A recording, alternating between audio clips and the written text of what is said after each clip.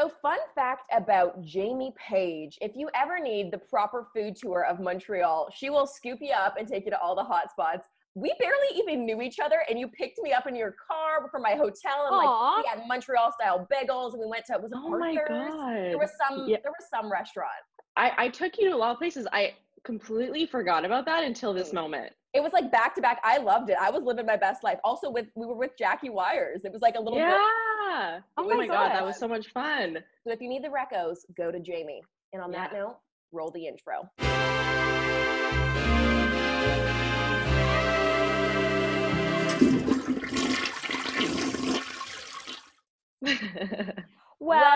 Welcome back to Poddy Talk, podcast where we should talk ourselves. I'm Jac. And I'm Tor. And today we have Jamie Paige on our podcast. Welcome, Jamie. Hi, guys. Thank you so much for having me. So excited to have you. We can't wait to talk about all things YouTube. I was going back last night on your YouTube. I was back 7 years. Like, I was down in the depths. You have been on there for so long. Maybe the first question should be, like, what was that journey like? What got you on YouTube at the very beginning? And what was that sort of first year like on YouTube? First of all, you should never go back that far in anybody's YouTube channel. How dare you? Exactly. You should know better. Yeah, so I actually just celebrated my 7-year anniversary, so that was pretty exciting. Woo! It's been a wild ride. When I first started my channel, I really just started it. I think back then, nobody started it with any expectations. You kind of just did it because you loved it for one reason or another. For me, I was always such a big fan of beauty gurus. Like every day after school. Who was your main inspo? Oh my God, Juicy Star 07, baby. Oh, Blair Fowler, baby, was my icon. Best. Like, I will never forget just like sitting in my bedroom, just like this close to my computer, just like completely into her tutorials. Like, she was the best. Oh, that's so great. What year did you actually start on YouTube? Was it 2012 or 2013? I think 2013, March of 2013. Wow. So it's got all the progress, like the embarrassing moments, the awkward stages. Well, oh my God, yes. As I was scrolling, the amount of hairstyles you have gone through in that span of 7 years has been drastic. Like, you were fully blonde at one point. I was platinum. You look great in every way. Like, I feel like that's really hard to be jumping around. I was like, oh my God, this girl has pulled it all off. I mean, my hair hates me for it, but yeah, I've tried a couple hairstyles. That's great. I love it. I always find really fascinating, and I didn't even know this about you until we actually met in real life, is that you were fully going through university and through school while you were doing this full time, posting like 4 times a week, like every other day, basically, editing all your own stuff, shooting all your own stuff while still succeeding in school. Like, I don't get where you had the time. How did you do that? I mean, succeeding or just like barely passing by? Surviving. I don't know. Questionable. Yeah, I mean, finishing school was a big priority for me. I know a lot of people, when they gain traction on YouTube, they tend to take themselves out of school, which is totally fine. That just wasn't my journey, as they say. I knew I really wanted to get my degree, and my program was incredibly challenging and difficult. It was a very competitive program. I think they only accept like, I don't know, 60 people a year. What program were you in? It was communications. In Montreal? In Montreal, yeah. Cool. At Concordia University. Nice. And it requires a lot of writing. There's like essays upon essays upon essays every single week. It was just a very intense program. So it was really difficult keeping up with everything. I mean, I kind of looked at it as university was like my part-time job and YouTube was my full-time job, but I had no life. Right. I think it's nice. I think that's a really nice, honest answer, because I feel like I also get asked that a lot. Like, how did you get through university while also managing like literally a business on the side? Yeah. And I think that's an honest answer. It's like, you have to decide where your priority is. Like, you have to decide where you're putting that energy, because no matter what, you can't be doing 100 on both sides. Like, that's just completely impossible. Yeah. What was that stage for you when you realized there was the turning point of, oh, I'm making fun makeup videos online, to, oh, this is becoming a job, this is a business, and not in a negative way, but like, oh, this is a career. Right. I feel like it was a really slow process. I mean, like I said, I've been doing it for 7 years, and I think only around like year 4 was I starting to make money from it, and I started to consider it a job. Honestly, from the beginning, I always kind of considered it a job. The funniest thing, I'm kind of going off track here, but I used to work at Dairy Queen. Oh, we When love this. We I love love a little that full circle backstory. moment. Yeah. I worked at Dairy Queen. I actually also worked at Baskin Robbins. So I was like a big ice cream Ice girl. Oh, cream. competitor. How did you flip Yeah. flop? So I remember working at Dairy Queen. This is so embarrassing. And like, I just started my YouTube channel and I was like talking to my manager. I was like, I don't know if I can continue working here because like YouTube will likely get really busy. I'm Like, dead. who do I think As you're I making am? like a McFlurry, Yeah. or not a McFlurry, I guess. What would it be? A blizzard. Yeah. A blizzard. How dare you? True. Oh my God, I've sinned. I'm so sorry. The truth Oh my is, though, God, I think so you kind of have embarrassing. to have that like blind confidence going into anything in this space, because if Yeah. you don't believe in you, it's already so saturated. How is anyone going to get on track to believe in you? Like, I think you automatically have to go into it being like, okay, this is going to be it. Like, you know. Yeah. So I really did always consider it like a full-time job. But when it actually became my job, it was, like I said, 4 years in. And yeah, it was still even, it became like really, really, really slowly. So I was able to slowly get acclimated to like that kind of, I don't know, I think that's That actually a world, huge different blessing headspace. though when it happens Yeah. gradually and at a steady pace, because it's not, you see some of these people who are on the internet world for like, you think of even Charlie D'Amelio, like those TikTok stars who created their account 4 months ago and now they have like 45 million followers. Like, it's insane. Can you imagine? Can you imagine being 16 and having that type of responsibility? And being at that vulnerable stage in your life. So like that is, I think, a huge blessing that you were able to gradually grow with it, learn all these whatever sides of the business and grow and be a human. Totally. Like literally the faster you rise, the faster you fall. Like I do believe in that. I think people, when they can't acclimate to the industry, it's already so dark and so tough. And I mean, literally this morning, Jac and I woke up to the most savage reviews on Apple Podcasts. It's very Poddy talk though. No, but it's very Poddy talk. And it's, I mean, maybe you can jump in on this too, because I think when you're putting yourself out there on the internet, you're already welcoming that response from people, whether it's positive or negative.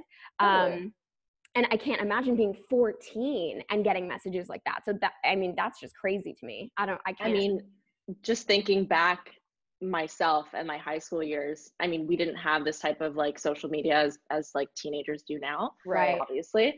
And just thinking of like the type of shit that I would go through just with friends. Totally. And like how horrible that always felt. Totally. Like to imagine that on a scale of millions, like, I don't know if I would be able to deal with that. That's what Torri and I always talk about. Like, we feel so lucky that we were kind of at the cusp of it, where when we were finishing high school, that's when like I mean, there was always Facebook. I only had Facebook. Yeah, that was the only one. Really? In high school, I had just gotten Instagram, but like no one else was on it. No, you're right. 2012, 2013. You're right. You're right. I had Facebook and then I deleted it because I was scared I was going to get kidnapped. Yeah, it started to get scary on Facebook in like 2010. No, okay. Funny story. So my parents were very, especially when the internet, like, and all this stuff was just becoming more of a thing, they were very overprotective. And I almost want to say to a fault, but not, because I'm really glad they were that way, because I would have been posting some shanksy stuff that I wouldn't have wanted on the internet. But like they were very much so needed all my passwords and like wanted to know everything. And I was in grade 6, I think, when I got Facebook. I think that's fair. Which is like, yeah, like totally reasonable. So grade 6, grade 7. And I remember one of my friends, this is so funny. His name was Zach, but on Facebook, his username, like his name was Nighthawk. It was like kind of like his nickname. I'll call him that. So my dad is like looking at this Facebook. He's like, what is this Facebook thing? Like, blah, blah, blah. It's like, who are all these boys you have added on here? Who is Nighthawk? And he was like, I mean, I would be alarmed as a parent if I saw you talking to Nighthawk. True. But that's what I'm saying. We were lucky that we were at the cusp of it. Like, it was an enjoyable, like, oh, I would log in like once every, like a few times a week and check up on it. But like, it wasn't where you wake up in the morning and you're scrolling. So I don't know how kids nowadays, who this is their 100% everything, even navigate it. Like, I would be messed up, I think, if that was the state. I just remember like Picnic, like editing on Picnic. Like, oh my God. All my time. Yes.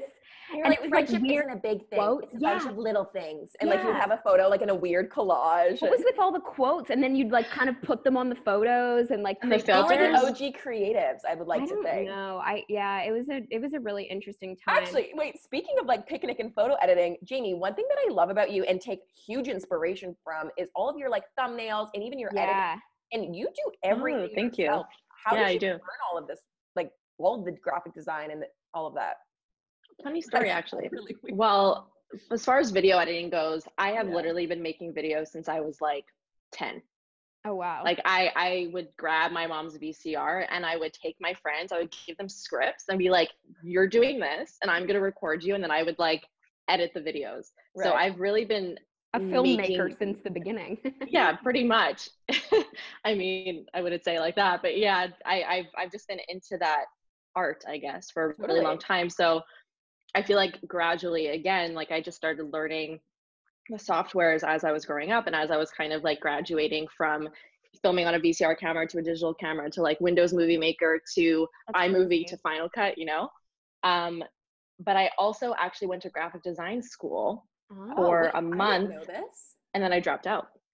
Really? Before you Did you feel like you were kind of already ahead of it and you were like, oh, maybe I should kind of like, why did you end up leaving? Did you feel you had the... Okay, so rewind.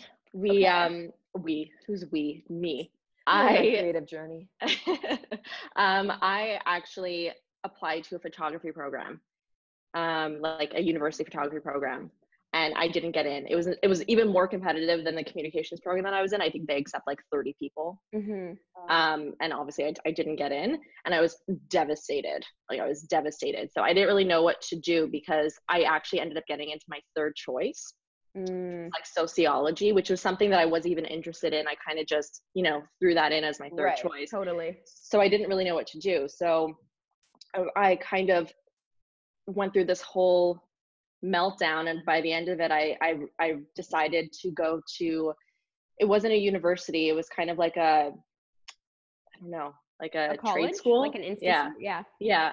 And I enrolled in a graphic design program, and I was actually really excited. Like my headspace at that point, I was like, I'm going to be a graphic designer. I want to be like an art director. Like I think that's like a perfect path for me because it's kind of, it brings in a lot of the things that I love to do.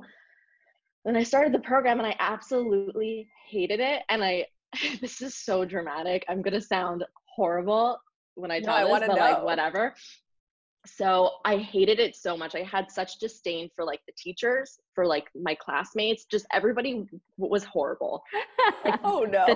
The teachers were so bad.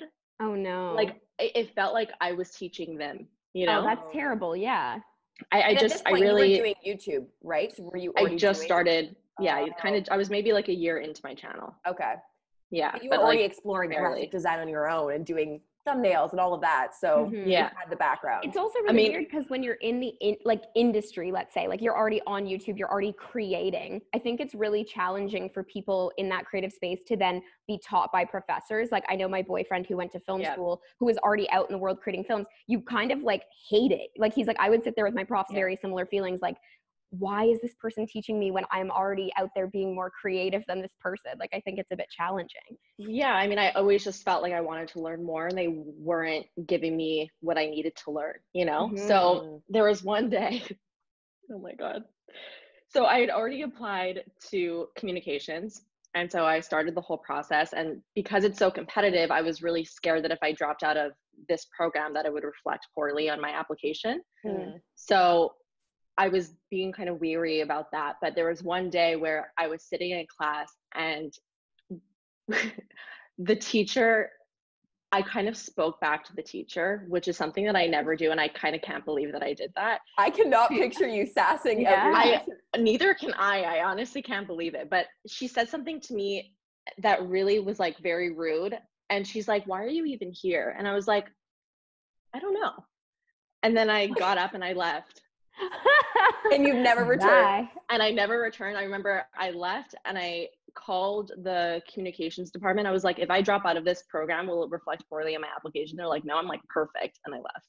Oh my God. Wait, this is an inspiring, very dramatic. It's like a movie. I love moment. that. I can picture the scene. You grabbing your books and just, well, then I'm going, and like storm out. Totally. So embarrassing. Can we just like point that out? Like it was literally in front of everybody. I don't think so. I feel like that is like major power move. I really commend that. Well, it's also one of those insane kind of like turning points. If you kind of look back at like the course of your life, it's like, oh, if I didn't do that, like that taught me that I am self-sufficient, that I can't teach myself. Like it changed the course of your life. So I mean, everything you do. Yeah, 100%. It was definitely a big moment, but I just didn't want to take that teacher's shit anymore. She was rude, she was mean, she was like very condescending, and like I was like, I don't even like, I always have such respect for people who teach me, and like I would never talk back to somebody, but like she lost all of my respect when in that moment when she was being so incredibly condescending and rude to pretty much everybody. It wasn't just me.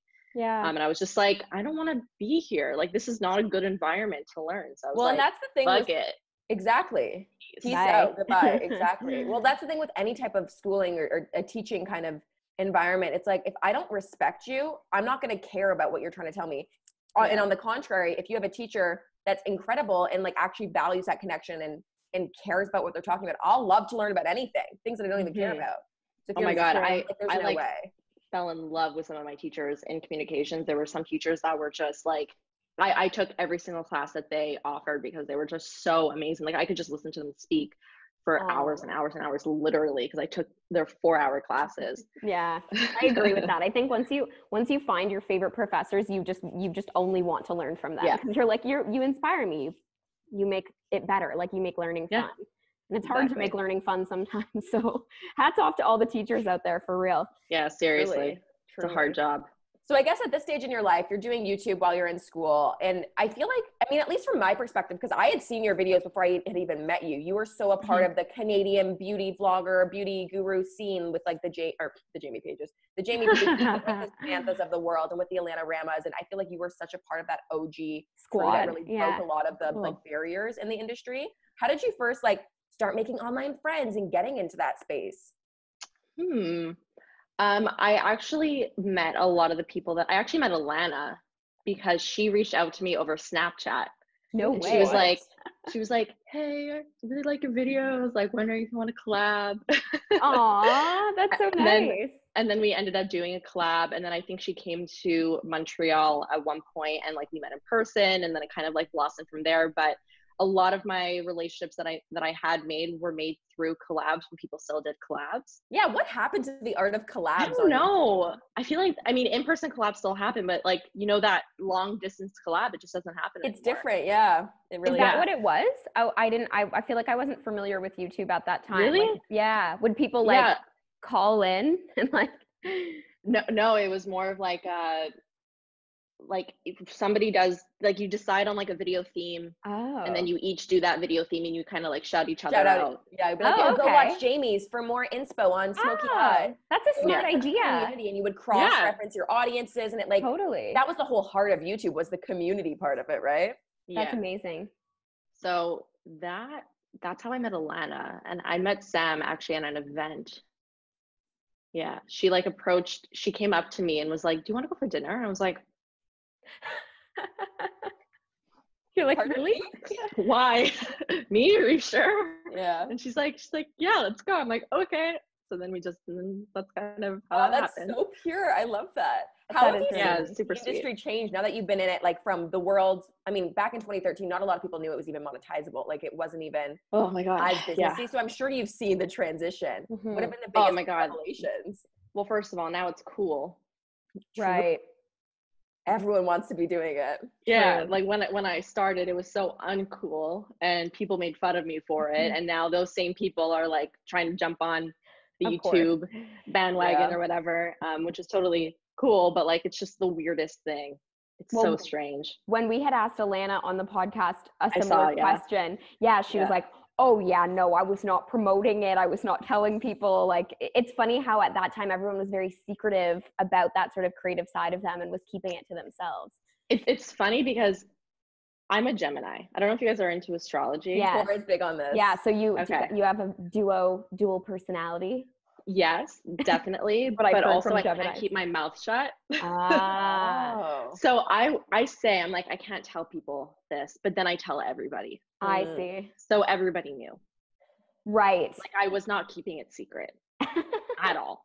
I was like, I'm so shy. I can't tell everybody about this like secret online world, but also here's the link. That is so funny. That's really good. Did you have the like nerves for the first video? I remember back, because I posted my first video in 2014 at the end of the year, and I was 16 at the time. I felt like at the time it still wasn't really a cool thing. I was like, oh my God, what are people gonna think of me? And before, like literally when I was about to switch it from private to public, I was like, oh my God, this is gonna be so weird. People are gonna like, I don't know. I had this like weird nervousness. Did you have that, or did you know right away? You're like, oh, I don't care. Like, this is my thing.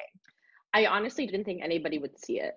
Like for even years before I posted my first video, I would practice on like my computer. Like I would just make pretend videos. And so this was just kind of like another pretend video for me. But the only difference was that I was actually putting it out there, but I really didn't think like anything would come of it. I didn't think anybody would watch it. I just kind of wanted to do it because I was like, if I don't do it, I'll never know. So I just did it. It's always the first upload that like is the hardest. For sure. I mean, it's the first few years, like the first year is the hardest. I mean, at least for me, I think there's some people who just get it right away, but it took me years. Like if you go back to my channel, Torri, I don't know if you noticed, but I went through so many like phases of just trying to get into, you know, who I actually am on camera. Yeah. Like at the beginning, I was so quiet and shy. Like I'm so boring and monotone, like horrible, horrific to watch, really. And then I went to the complete opposite of being like so perky, so excited, like it's like too much. Right. And then I feel like slowly, it took me like 4 years, I feel like, again, to like really come into my own and just be myself. And honestly, I think even over the last year, more than ever, I've really like, I'm just me now. Like I don't put on any type of telephone voice. Yeah. We always talk about that. We're like, what is like, I feel like it's really hard in the YouTube space because, and I know obviously a bunch of YouTubers, and some of them, when you meet them in real life, you're like, wait, what? Like you're completely different than your channel, or you're, you know, like there's like a disconnect. It's fine because again, everyone has that telephone voice, everyone has that performance. But I feel like it's really nice for the person on the back end, similar to what you're saying, where who you are online is who someone would meet in person, because there's never that. For sure. Like I feel like Alana's a great example. It's like when you 100%. Meet her, she is exactly who she presents herself as online, and it's such a beautiful thing. And I think it's really hard to do that. So I commend people like you and her who. Well, I can totally relate to that because I know, again, when I started posting videos, I thought like because I would hear everyone's advice, just be yourself, be yourself. So I'm like, okay, I'm being myself. But in my head, I was recreating literally like a Juicy Star 07 Blair Fowler video, talking in a voice, being what I thought a beauty guru had to be, and like, oh my God, quirky, and like trying to be a version of that. And I watched back those first videos and I'm like, first of all, that is not the octave that I talk in. I've got a very deep, like, I was like talking not my voice.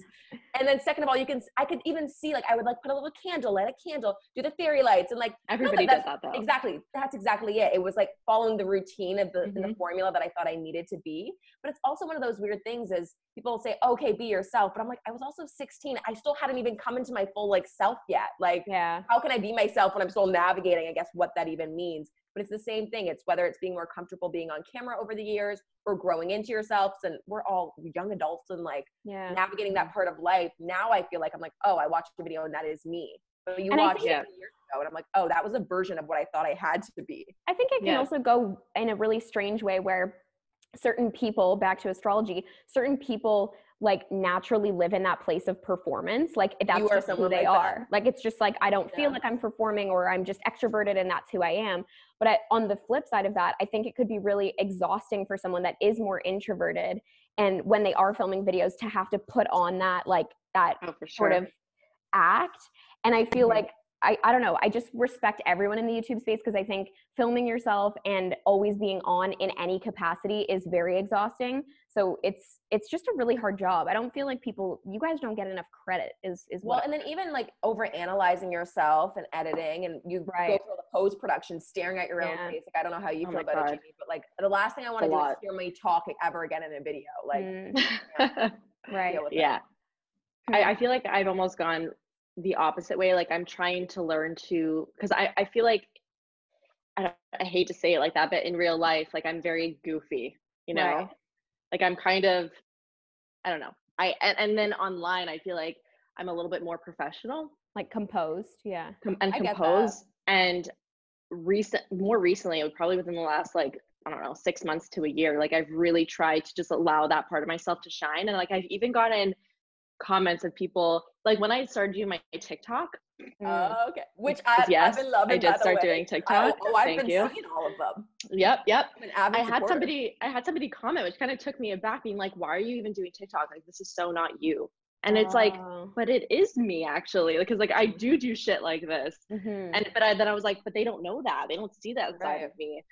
So I've really tried to like show all those like different sides of me, kind of like, again, like I really do admire Alana and how she's able to be like super just like goofy and like crazy 100% in her videos and online, you know? And even just in an Instagram photo, I don't know how she's able to capture herself even just in like a grid photo. You're like, wow, like you are so yourself. Like that's such a beautiful thing. I definitely get that. And that's honestly like exactly why we even started this podcast. Cause I was sitting there having a conversation with Torri being like, there's all these other sides to me. And I feel like I paint myself and I'm the reason that it's happening because I'm in control of what I'm putting out there. I paint myself as a one-dimensional version of myself, which sure, that part is a part of me, but that's not the whole version of me. And I had a hesitation. I was like, well, I want to be like taken seriously and I want brands to respect me and I want people to respect me as a makeup artist and I don't want them to see me for how young I am at that time or whatever. So you had all these like barriers that you put up internally, but you're like, oh no, people resonate with humans and all those 100%. Sides of you. So I've seen personally over the past year, like a lot of value in sharing those sides. And I mean, it sounds like you're like opening up to sharing more of that. And 100%. That's also what makes it more fun when you just like, can be yourself. I know that's the most like annoying thing, but truly. Also, go ahead. Sorry. No, go ahead.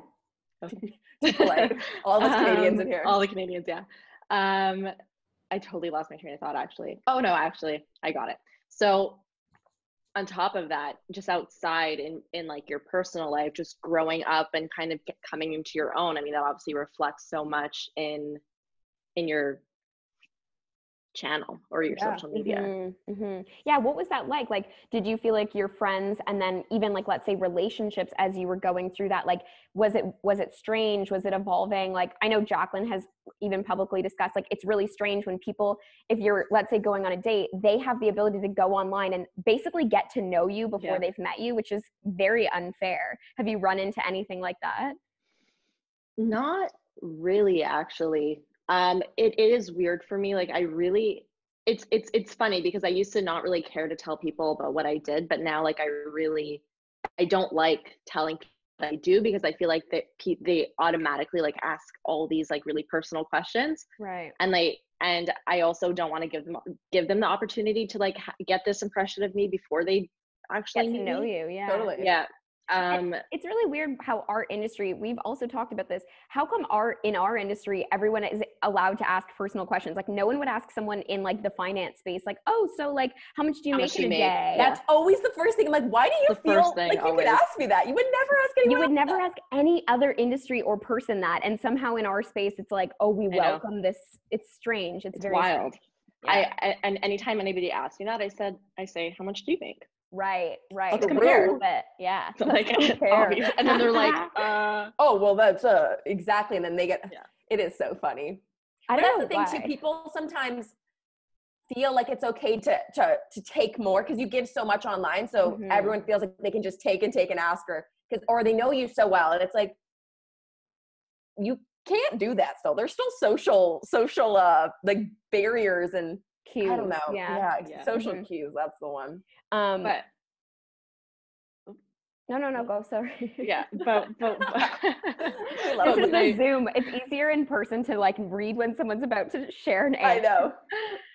I know. Yeah, but when I was dating, that was the weirdest because people would ask me like, "What do you do?" And then I have to like, what are your through the whole explanation personas like of what you are? Do you just make up careers? Because I've done that.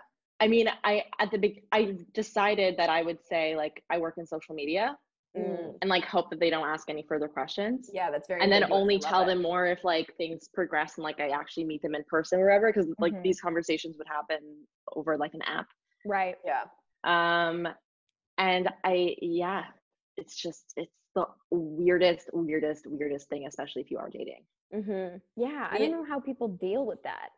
Because I mean, like I've been dating my boyfriend a really long time and we met very conventionally, like at a bar through mutual friends, like, and to be fair, he already knew who I was. So like maybe already that's a bit of an issue, but I feel like if there was no mutual friend or no connection, like I would hate to have to be like, digital marketing. Like, I guess you just start like making up keywords so they just Well, get confused. Tor and I also have this game whenever we travel, like whenever she's crossing the border, I feel like we all bounce between different careers. Like one day she's like, oh yeah, I'm an actor. Oh, I'm a social media, like, because sometimes when you say, I don't know if you've actually ever had this issue crossing the border. Yeah, I have like, actually. Yeah, it's such a weird thing to kind of navigate. And then I've had people that are just like, want to ask a million questions. So it takes like an extra half an hour because they're just like grilling me on personal questions they're curious We're like about. Curious. What channel were you on? It's like, is that really relevant while I'm traveling right now? Like, I remember I had what do you call them? Officer, I guess. Yeah, like a TSA I had agent? when I was crossing the border, like customs. Oh, and they were like, what do you do? I'm like, oh, I'm a social media creator. I don't even know what I said. And they were like, oh, one of those. It was like, I know, it's such a negative connotation. Yeah. Well, that's the thing. You have like someone that's so extreme, but this is like any industry where you have like a Logan Paul or a Jake Paul of the world who creates a certain narrative for your career path. And then automatically everyone is lumped into that. But what actually is so fascinating now, which I was actually just like watching a few different things last night. It's so fascinating being in the time we are now where we're in quarantine. We're in like week 4, week 5 in Canada. And now we're seeing all of these TV shows and traditional media now convert to almost a YouTuber because they're all doing Zoom interviews. They're all doing like little setups at home. And it's so weird to see how now all these traditional outlets, which used to shun all of us, now almost are creating content that looks like it would exactly live on YouTube. That's been so fascinating over the past few weeks to see that happen. It's very true. Like even the big conglomerate companies that are so... Oh, that was a good word. That's university words, baby. SAT words. I love that. It sounded great.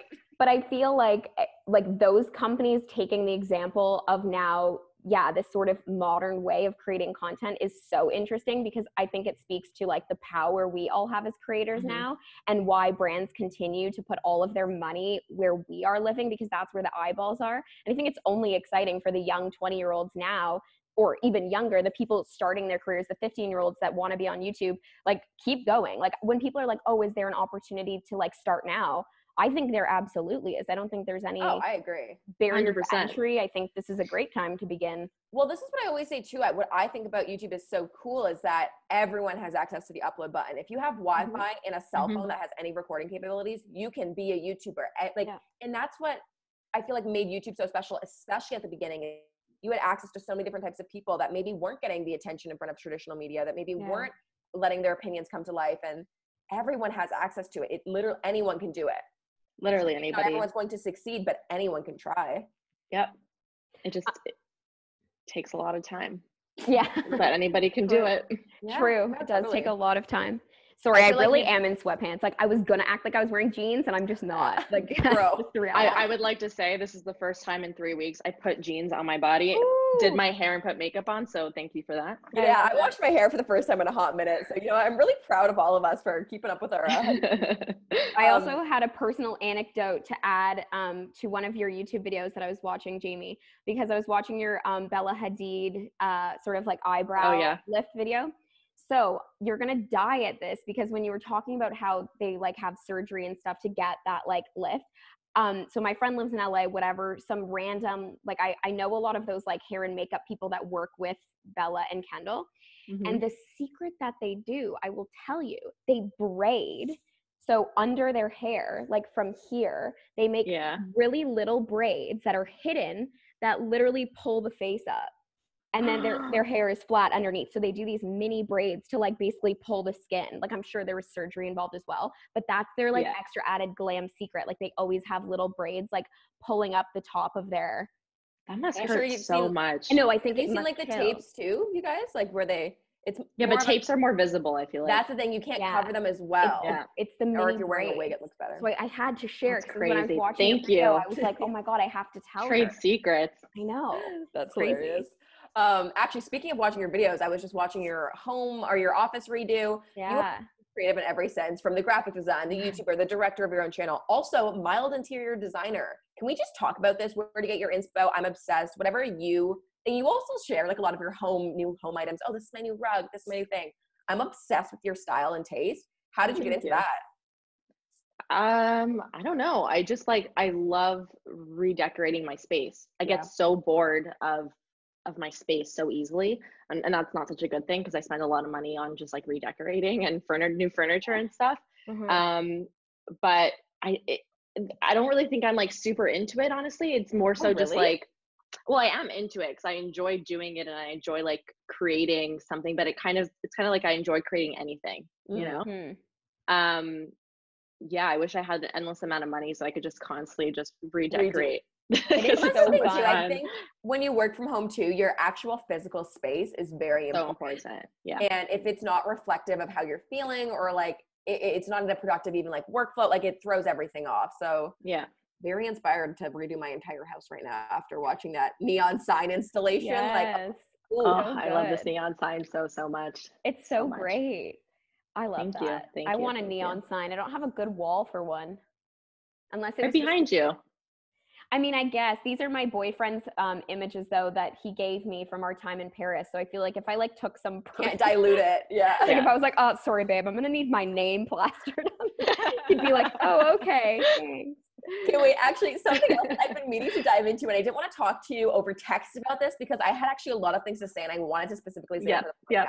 I think you know where I'm going with this. I know where it's going. Sourdough career. You have become a baker, and I've been watching your journey on Instagram stories, and I actually want to get into the sourdough scene right now, but I know there's a lot of trial and error. Walk me through your baking life and how you've been making these bread babies. Listen, Jamie Paige Baker is my new name. Wow. Thank you so much. Yeah, I mean, I don't even know how I got into it. I think I got into it because I was watching Bon Appetit. Like, it's the only thing that I watch. Wait, I love Bon Appetit. I am obsessed with all of them. The Claires of the world, like, they're all such characters. They're amazing. Like, it's the only thing I watch on YouTube right now, honestly. Same. And I think It's a live series? that's where I got the idea. And I was like, I need to make bread. I need to be bread. So I made my sourdough starter because if you didn't know, sourdough is special because it doesn't use yeast. It uses a sourdough starter, which is essentially fermented. I don't know the right words, honestly, but it's fermented. So it's like bacteria living in this little like thing that you have to feed. It's alive, literally. It's literally alive. So you make the sourdough starter. It takes about a week for it to like ferment and for it to like get all bubbly and is alive. That in the fridge, or you leave that at, like in a dark kind of cupboard? You have to leave that out for the first week when you're like starting it. Yeah. And so you feed it every single day. You give it the same amount of water, the same amount of flour every single day, and you mix it up. And then by the end of the 7 days, it should be really bubbly and whatever. And that's when you're ready to actually bake with it. Wow. And then you can actually have that starter for like decades. Forever, right? Forever. Yeah, that's what I was you just need to keep like feeding it, and it's gonna stay alive. So I know some people who have starters that are like 30 years old that they still use. And is it like the better, like, does it make it better the more aged it is? Is that like the concept? I think it just makes the taste more complex. Maybe it probably changes it a little bit, but it's also sourdough bread is actually better for you because it has that fermentation. Well, it's like the gut your health, gut, right? Yeah, exactly. Like kimchi and all those other fermented foods. Yeah. Okay, but what went wrong with the first one? Because I need to actually, like, I genuinely want like advice because something did go awry. I would just like to say I've made bread twice. But the second loaf, honey, professional whatsoever. So we're gonna title this video like Jamie Paige Baker Tips, or like we're gonna angle you as a chef for sure. People who actually bake bread will probably be really upset. But the first time that I did it, I over kneaded the bread. Like I was watching one tutorial on YouTube and the guy was like, knead it for 10 minutes. I was like, okay, baby. So I stood there for 10 minutes. I was like kneading the bread or kneading the dough. And I think that's why it became really, really dense. Because it was horrible. It was like a brick. So I made it into croutons. Smart. Yeah, so I didn't waste it. The second one was stunning. So the second one was like exhausting to make. I mean, they take a really long time. The second one though, it took like 10 hours. What? And constant attention. It was like a child. Oh my really God. take See, this care is of. absolutely not the career path for me. I am the least patient person ever. I would be like so out the door, like at Metro buying a loaf. I'd be like, I can't. I'm just so fascinated. There's this actual like bread artist that I follow. His name is I think it's Dan Larson. Like, hey, for context, bread is my favorite food. Like I love a bread, a homemade like Yeah, this is Jaclyn's career path. Amazing. Sure. So, yes. That's why I was like, Jamie, like keep notes. Like I have questions to ask. Anyway, so this guy, like he'll do cool designs on the top and like a little flower and like it puffs up and oh my God, where was I going with this? Just how much you love him. Yeah, I mean, I guess shout out to Dan Larson, but that's crazy. I lost my train of thought. I was going to share something about loving bread, but anyway, very fascinated. Glad you have this career. So I will be texting you next week once I finally start my sourdough starter. Like you literally have to fold, like do these like special like massaging techniques for like the dough. I love and then you have to let it sit for like 30 minutes and go back, do it again, let it sit for 30 minutes, go back, do it again, let it sit for 30 minutes, go back, do it again, let it sit for 30, like a lot. Did it taste significantly better to like be worth the time? Yeah, is it worth it? That's the question. 100%. Okay, so it's so satisfying. Like when that bread comes out of the oven, you're like, I made you. You are my child. And I'm gonna you're like, I'm gonna cry. You would post something so funny. It's like, I get that. I would cry. I would shed a tear. Yeah, I was like emotional. Thank you. Okay. Wow. You are my true inspiration. That is how I will be spending my next few weeks of quarantine, figuring that out. Do it, man. I mean, you only have time right now, so do it. Oh, now's the time to do it, if any. Exactly. There was an article on Twitter being like, why is everybody making sourdough? And there's a whole article. Because I watched, there was like a little tasty video or something like when they show you like the fast forwarded version. I was like, oh, maybe I need to make this now. And then I was like, I'm just going to ask Jamie. Well, it's also really cool because you only need 3 ingredients and everybody has water, flour, and a starter, but the starter is made out of water and flour. So you actually only need 2 ingredients. Oh, and salt, 3 ingredients. Exactly. Very simple. It's very approachable. It just takes time and technique. I really hate to segue away from the bread because I think it's going to bring a lot of listeners joy. Yeah, that brought me joy. I'm actually like craving it now. I haven't had breakfast and I'm like, oh, a nice sourdough. But this is the podcast where we shit talk ourselves. So we must have you share some sort of either a low moment or something in your career where it was like a head slap, like why, or just anything that you think may be insightful. Give us the dirt on Jamie Paige. Give us the dirt. I actually told Jaclyn yesterday over text. I was like, I have such a good embarrassing story I'm really excited to share. Good. This is like not like a career moment or anything, but it's probably the most embarrassing thing I've ever done, and it makes me want to throw up just thinking about it. Amazing. Like, you know when you think of an embarrassing moment, you just want to like die to yourself. Yeah, that's how it makes me feel. Oh, I'm ready, Jamie. Oh my God. Okay. I don't even. Okay. So, you know how YouTubers tend to get dressed only from like the top up. Mm-hmm. Oh, like we only pants on the bottom. Like right now, it's shocking that I'm wearing jeans, being I can only see my upper half. So it's not unusual. However, I enjoy not wearing pants in my own home. Mm-hmm. Who doesn't? It's freeing. Right there. It feels nice. No pants party is what I say. And the party is every day. And the party is here. Yeah. So sometimes I like to film without any pants. Okay? Yeah. Okay. really setting the stage here. Yeah. Setting the stage, yeah. So sometimes I like to just like literally only get dressed from the top up and be completely pantsless and nobody would know. A big perk of our time. Yeah, huge perk. So I was filming a video. Oh my God, I literally want to throw up. You're like gagging. So in my old setup, there was a mirror right behind me. Okay. Oh no. Well, even right now, like the reflection of this artwork behind you, even I can like see the reflection in. Yeah. And there's plenty of reflections all around. I don't know why the fuck I thought this was okay. So I wasn't wearing pants. There was a mirror behind me. I was filming a video like as I normally would. So there was a point in the video where I bent down to pick something up. And so the reflection, you could see the reflection behind me in the mirror. And there is my bare ass. Okay. Just in the mirror because I'm wearing a thong. So you just see like my bare ass. Cheeks. Just cheeks. Right in your face. Like I'm bending down. You see in the mirror behind me. Oh my God. So I edit this video. I don't see that part. I upload the video, and all of a sudden I get this sinking feeling. I'm like, I think you see my ass in this video. And like, I remember I didn't see it while I was editing. It was just like this intuitive feeling. I was like, I need to check this. And I knew exactly at what point you saw my ass. I don't know if it was like subconsciously I did actually see it or what, but I went to the exact point and I was like, oh my God, you see my whole ass. It was live already for like an hour. Oh my God. So I immediately delete the video, obviously, and I edit out the part and then I re-upload it, and I'm like sweating because I'm like, people for sure saw this. I go on like Beauty Guru Chatter. I'm like, did people post about this? Like, I was freaking out. It's not the biggest deal in the world. It's just incredibly embarrassing. And I go on Instagram and I have like 5 messages from subscribers being like, hey Jamie, I just wanted to let you know that like at this point in the video, you can kind of see that you're not wearing pants. And like, I just feel like I'm sure it's like not something you want online. So I just figured I should let you know in case you didn't realize. And I was like, oh my God, people did see it. I was so embarrassed.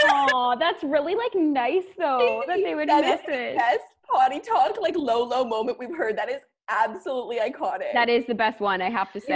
You know what? Oh my God. I love the concept of you like doing this professional, like, and now like bending over. And then all of a sudden just like yes.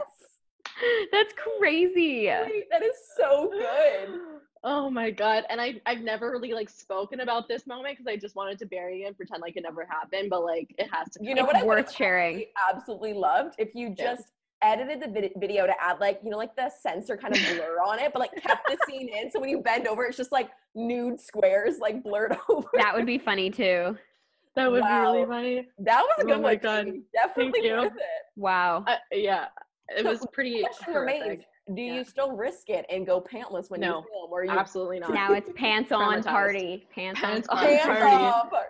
So were the sweats. Never jeans when I film, but like I've learned my lesson. Wow. Actually, you know what I've done before? I had something kind of similar. So there was a while where I was doing a lot of like Lush hauls. My audience loved to see like demos and stuff.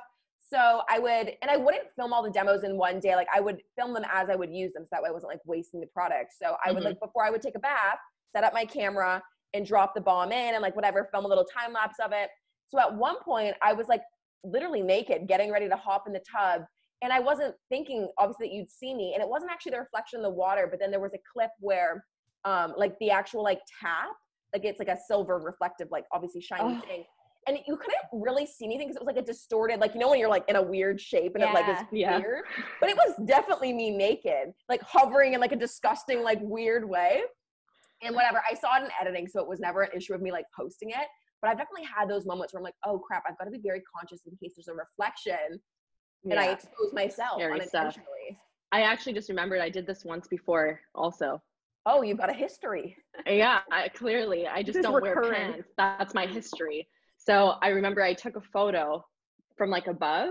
It was like a flat lay, and in the reflection of one of the products, you can see that I wasn't wearing pants. Wait, and you posted it? Like, didn't even care? I posted it, but then I deleted it, obviously. But I was like, oh my God, I remember my friend texting me, be like, you could see that you're not wearing pants, like in the reflection of this makeup product. Maybe you should take it off. So funny. Wow, you're infamous for just running around half naked. I love it. Now all of your subscribers will be watching very closely to see if you have any other like little blimps or mess ups. There will be no more mess ups. She's very pants on now. Yeah. I love that. That is the best. That is so good. Okay, well, I guess like swinging in the opposite direction, like we like to end on more of a high note. So do you have any career defining moments, life or career, but moments that you're like, oh, I'm proud I did that. Like give yourself a little red carpet, like clap moment. Roll out. What are you proud of? I think my collab with Still Nest was a pretty proud moment for me because I was able to create a product. So that was really, really cool.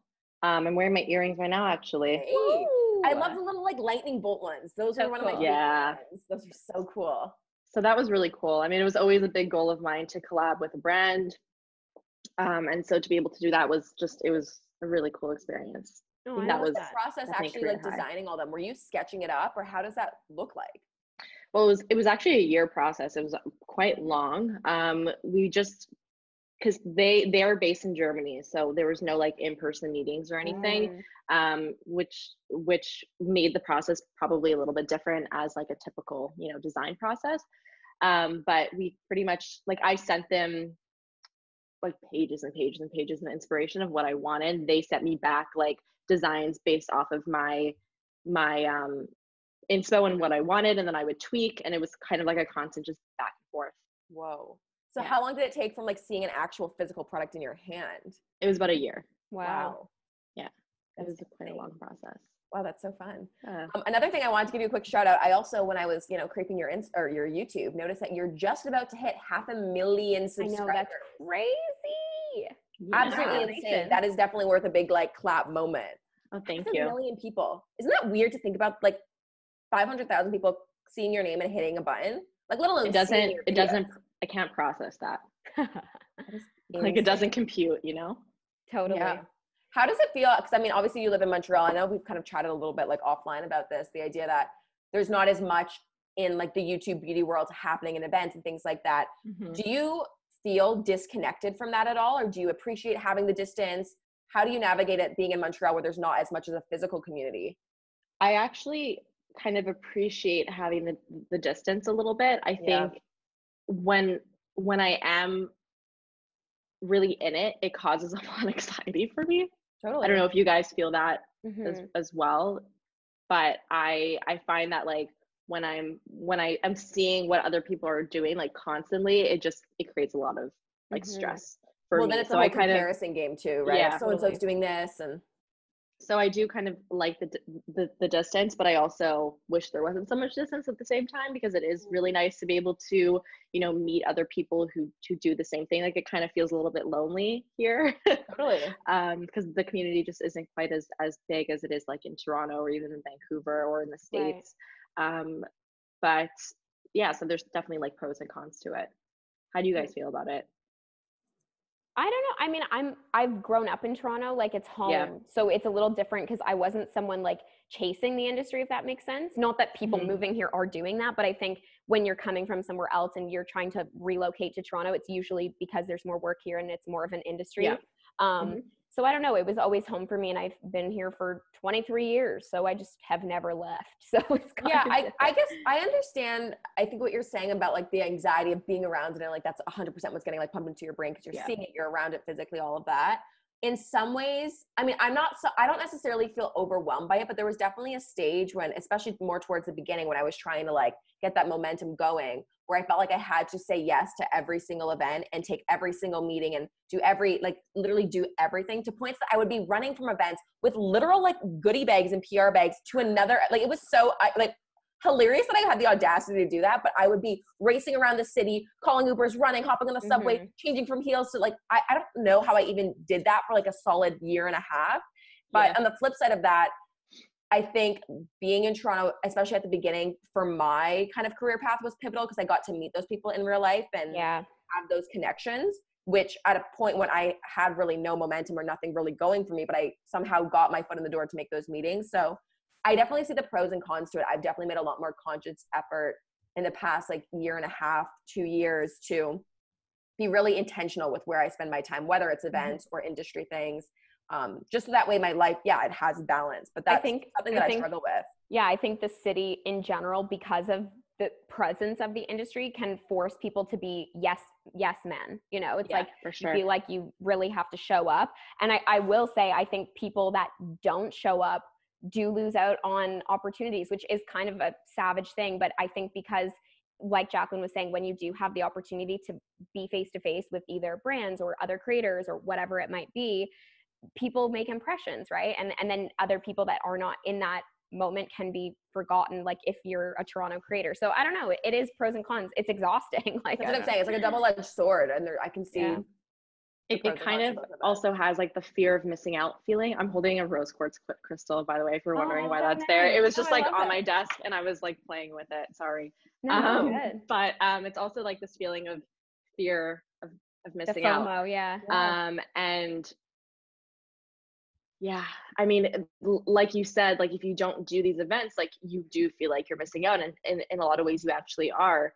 And so not having all these events here takes that away. Right. So I don't have to feel bad for not going. Yeah, that's nice. I am also like a really introverted person in a lot of ways. Like I don't thrive in big social situations. At least it feels like I don't. So yeah, I do prefer to kind of just do my own thing here and not feel like I'm saying no to everything when like I shouldn't be. Well, that's the thing. It cuts out half of the noise. Like I had the personal kind of like pressure that I put on myself to, again, say yes to everything. But if you don't have those people, those events happening, like then you can just focus on your stuff. I would be at the point where I would be saying yes to things, fill a day of events or like whatever industry related things, and then not be posting on my schedule. I'd miss a day of video posting. So it's like, it was so counterintuitive. Like, right. Yeah. Well, I will say, when I'm invited to things, when all of this is over, I will be showing up. So, oh my God, same. Please invite me to everything. Every brand listening, parties. Please invite us all to your parties. We will. I know. Now there's nothing more that I want than like a little event, like pop up, like just a nice blogger dinner. I will be there. Like, please invite me. Yeah. I mean, I think it's important to remember that mindset though, and like not take those things for granted. It's so true. It's so true. I keep saying that. It's so easy to get used to, like the perks of our job, the privilege that we have inherently with the careers we have. And then, of course, when it's taken away, you're like, oh, maybe I did take this for granted and didn't even realize. So even outside of career, like just in your personal life, like going out with friends and like doing those like really simple things, like just appreciating that a little bit more once this is over.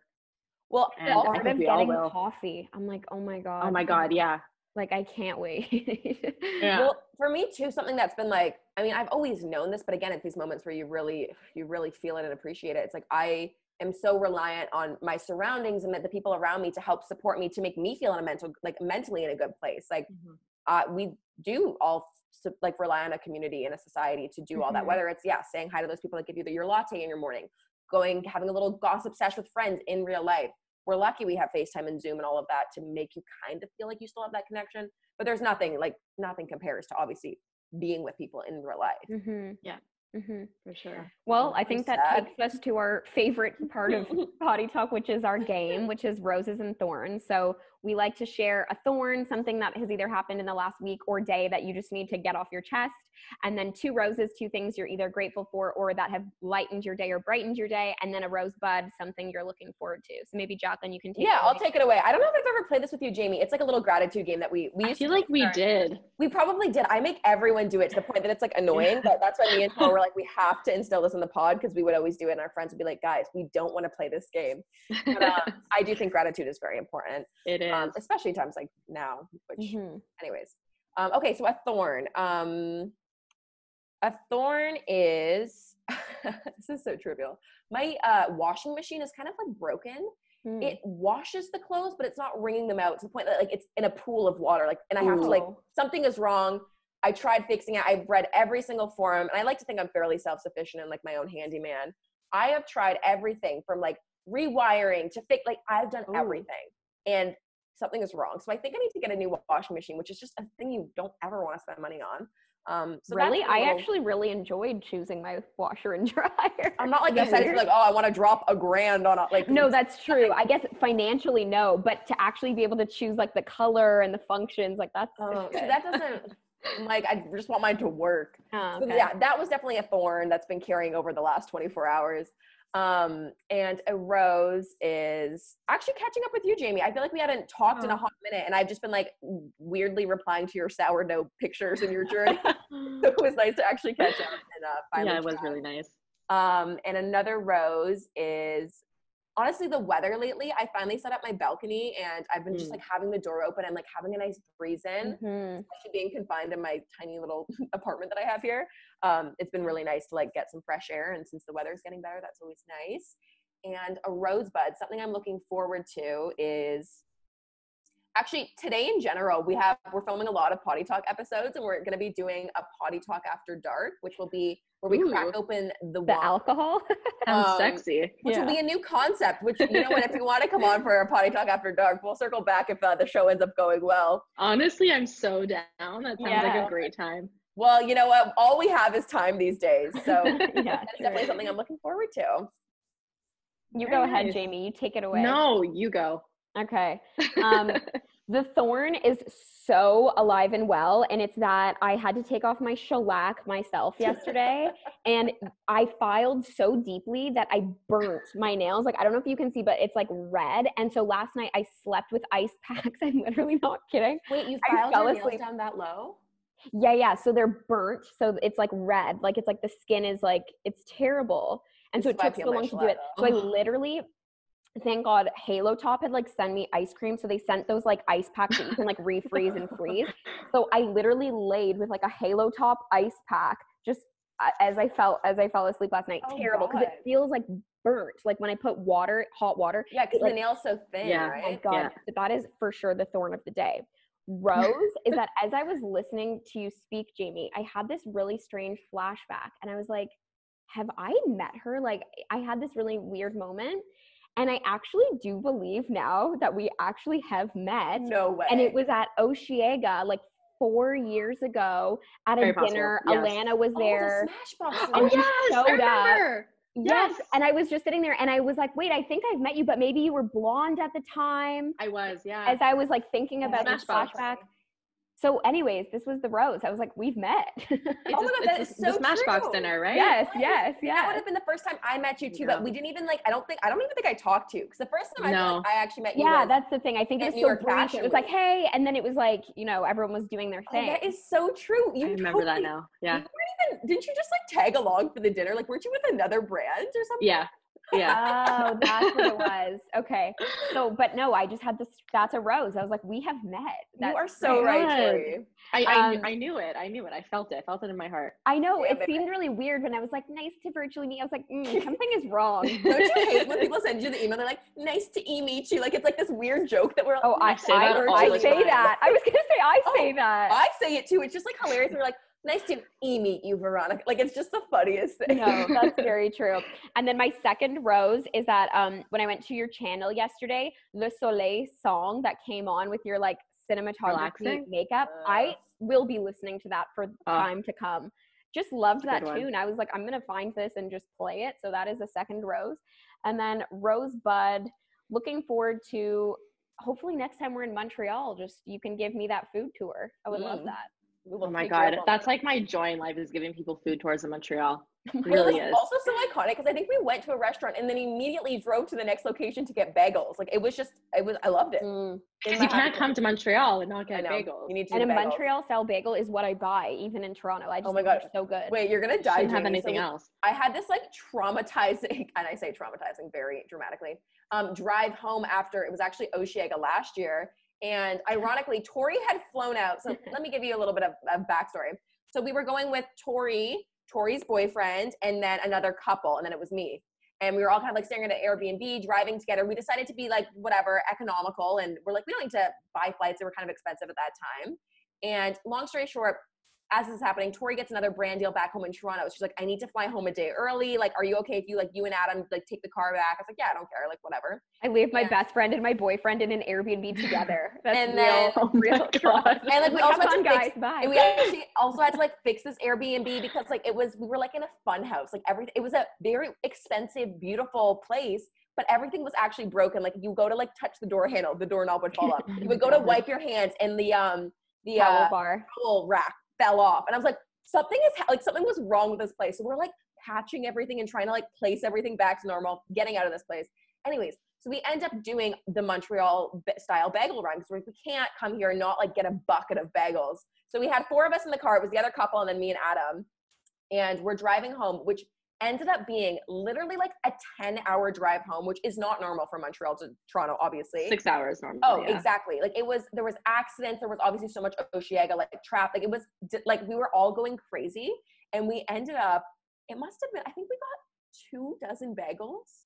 And then between the 4 of us, we ate 24 bagels in that entire car ride. Just and also for context, dry bagels, untoasted, raw, just like bagels. Ew. Kind of great though, still, no? I wasn't mad. Like an everything bagel, like, ooh, still kind of slaps, but that was my last experience. I don't think I need to eat another one for Well, they were driving my car and they pull up to my house and I'm like welcoming them, like so well rested. I've like flown home the day before and they're like, oh, like as if they've returned from and there's war. crumbs all over your car. Everywhere. I'm like, what did you guys do? Like, this is terrible. Yeah, so I have a bad taste in my mouth from the Montreal style bagels, as delicious as they are.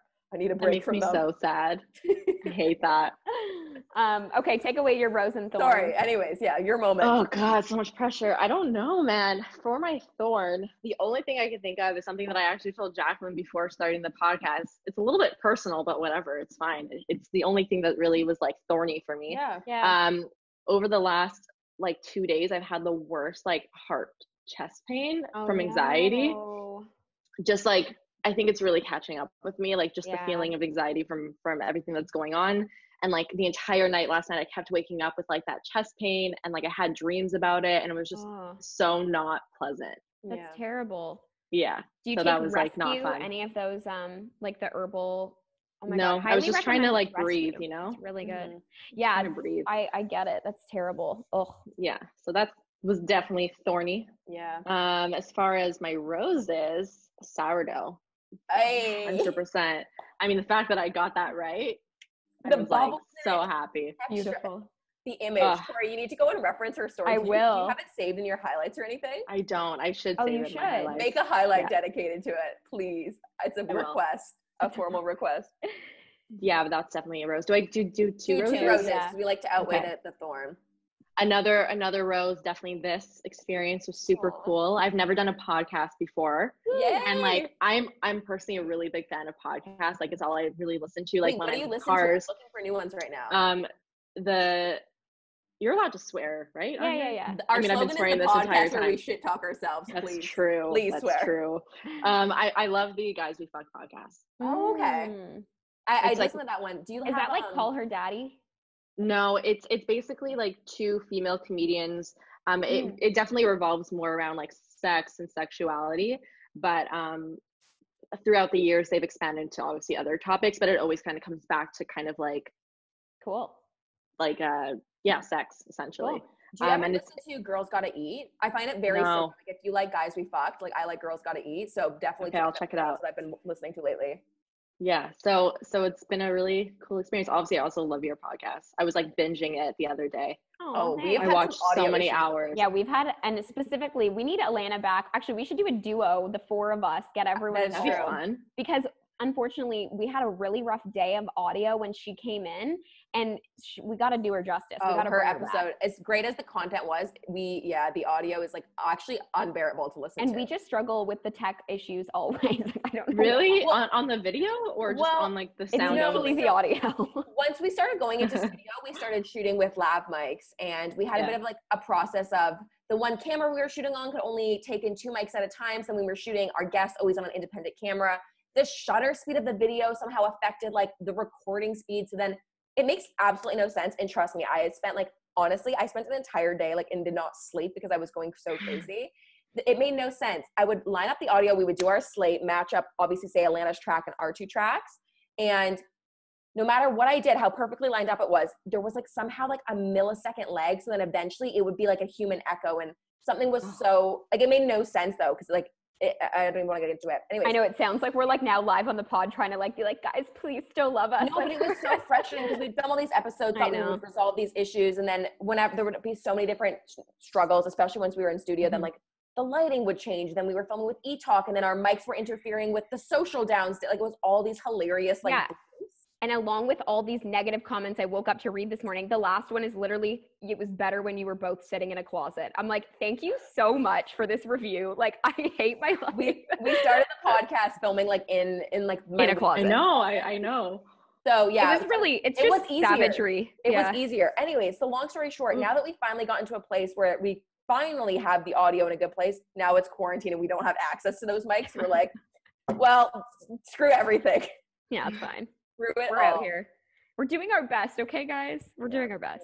So we even let you get your rosebud. No, we're just talking. Yeah, rosebud. Oh no, it's totally fine. You have the speaking stick. Yeah. So that was my second one, and then my rosebud is what I'm looking forward to. I'm looking forward to Montreal food, honestly. Like I want to go to Arthur's so badly. Arthur's, if you're coming to Montreal, if you're in Montreal, then you already know it's like such an amazing brunch spot. And I just want pancakes. I just want the feeling of sitting at a restaurant at like noon on a Sunday. I agree. Yeah. Wow. It's just the best feeling. The simple pleasures, truly. Yeah. I'm really looking forward to that day. Me but too. Until then, here we are. Well, thank you so much for coming on. This was so nice to be able to talk to you about your life, your career, all the things that have got you to who you are today. And I'm sure our listeners are going to absolutely love this episode. Yeah, thank you. This was so fun. Thank you so much for having me. And I don't know who'd be listening and who isn't subscribed, but if you're not subscribed, get Jamie to 500,000. So go follow and subscribe. We'll link everything down below. Thanks again, Jamie, for coming on. This was probably the most fun podcast. Thank you. So honored to be a guest on your wonderful podcast. Oh, thanks. Okay, guys, we'll tune in next week. See you guys. Bye. Bye.